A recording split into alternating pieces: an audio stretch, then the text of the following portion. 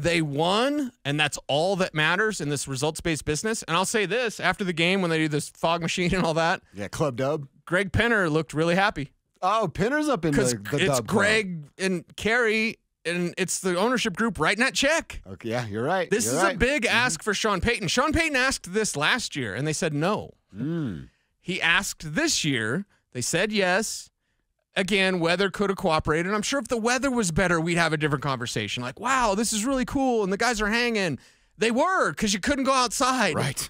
You couldn't play the golf on the favorite course, right? You were just stuck in your 200-year-old hotel room. Looked like something out of The Shining, right? Scotty Gaines tweeted out his picture of his room. It like had this, it looked like Cam Newton's scarf as your wallpaper, right? It was just like, just odd. Look it up, man. It was incredible. But like they won. Smells like ashtrays and Werther's Original in there.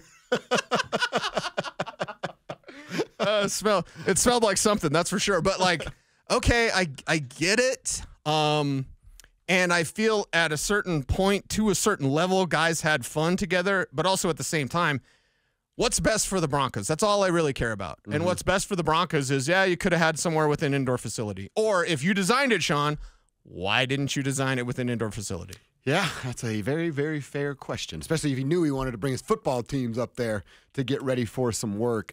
Before we check in and hear from Bo and some of his post-game statements, Cease, just an overall thought on performance of Bo. One, he gets his first touchdown pass. Right. That's kind of like that bugaboo's out of the way now. It doesn't have to be talked about every single week. Sure, Bo asked about it or just living in the back of his head like, God, I got to get this out of my way. It's done. It's out of the way.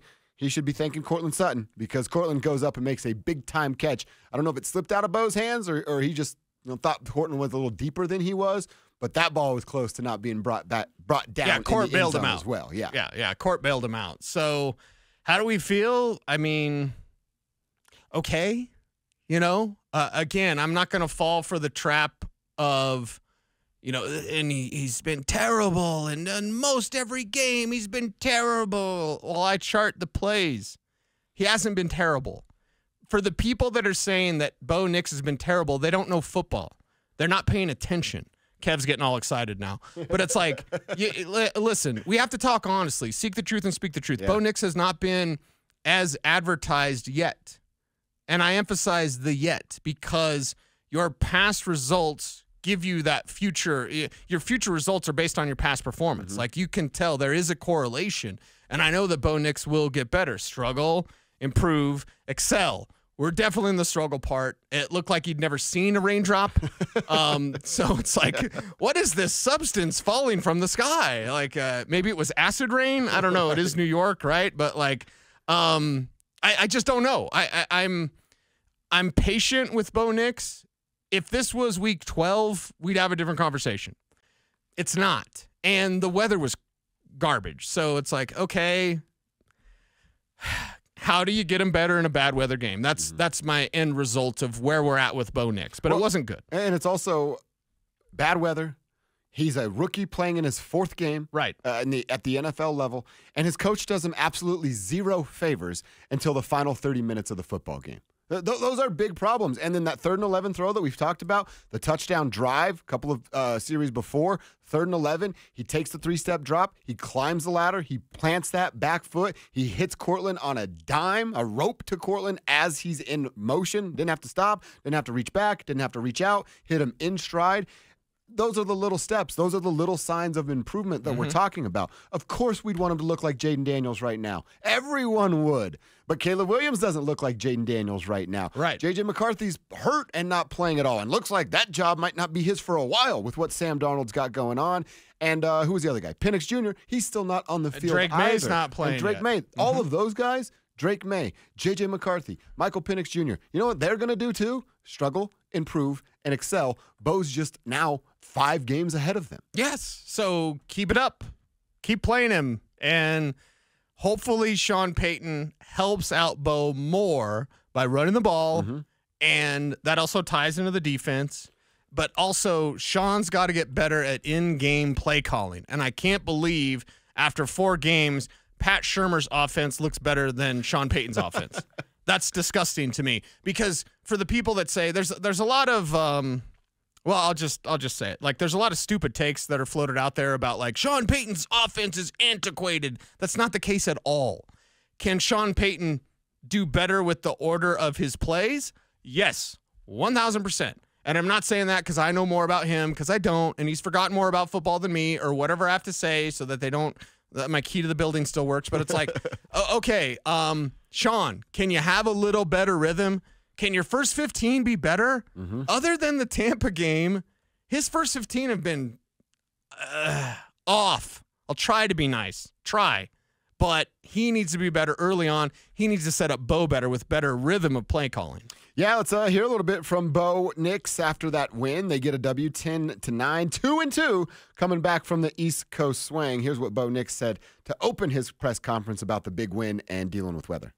Dry football's out there, but that's how it's going to be. You know, they were having to do the same thing. Usually these weather games, they turn into, run the football games, and that's what we did in the second half. So it worked in our favor, and we didn't turn the ball over. We, kept throwing completions on first and second down, and then we got a few third down completions, one being the in cut to Court there, in the third quarter, which was huge. So we threw the ball when we had to, and we made some connections when we had to, and that was, the difference in the game.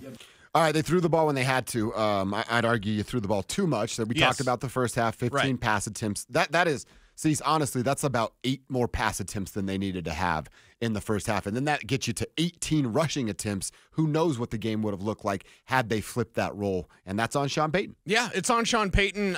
Was it a little bit on the bidet injury? Oh, good Because call. you're going with a plan. And I'm not making excuses for Sean, but I'm just like wondering why. That's a fair point.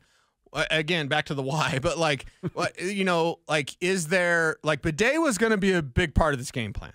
Not giving anything away, but let's just guess, everybody, that Tyler Bidet was going to be a big part of this game plan. When he goes down, do you, in a sense, panic a little bit, right? Mm-hmm. I'm not saying Sean Payton is panicky or anxious or whatever, but it's like, okay, you had a big piece of your puzzle taken away. You did go to Javonte enough, but in the first half, and the Troy Franklin thing, stop forcing it. I mean, just screenplays in general. It didn't work the first 6 times. Why would you try it 6 more? Right. It was like Freaky Friday with him and Nathaniel Hackett. And not that Hackett called a great game and the Jets lost, so take that L on the way out, Mike Malone. But no. Okay. Why are you screening all day? Why are you forcing Franklin? I mean, it's ridiculous when you look at the box score.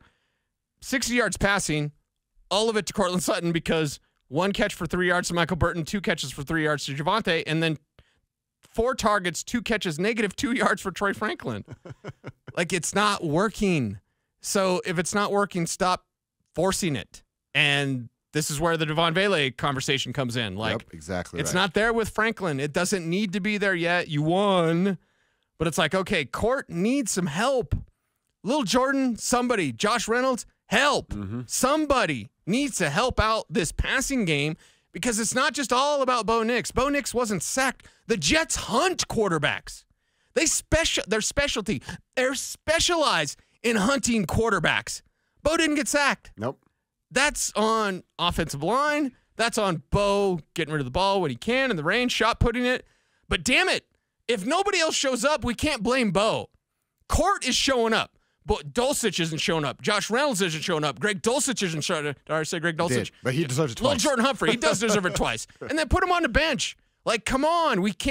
People can't blame Bo Nix when nobody's helping him other than Court. There's another name you didn't even say, and I think it speaks to the state of this player. Uh-oh.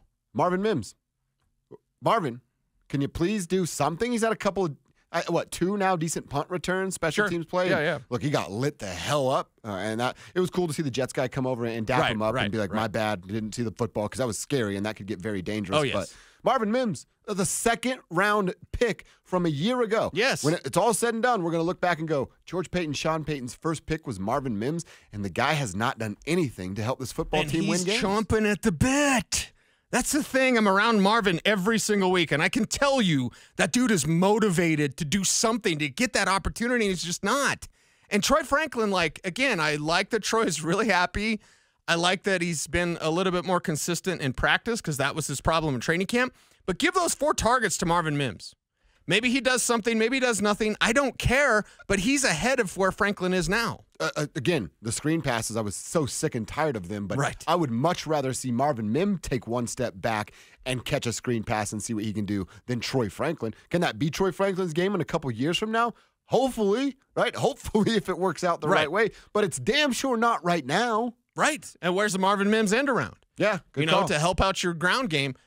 Did I see Stephon Diggs had some carries? I didn't see I that. mean, this is what you do with a playmaker like Marvin Mims, and to deny his speed because Troy Franklin has speed too. Well, it's not working. Again, barnyard psychology. How's that working out? With Troy Franklin, it's not. Stop forcing it. Doesn't mean it can't someday, and Franklin could be a Pro Bowl receiver, and him and Knicks and college teammates.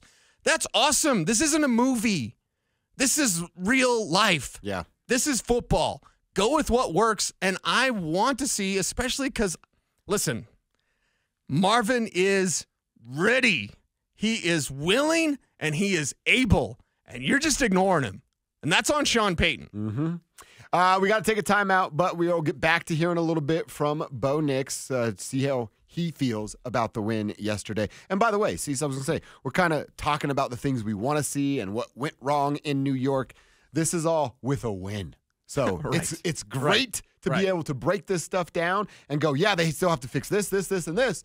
But they are on a 2-game winning streak while they still have to fix all of those problems. So it's a good place to be.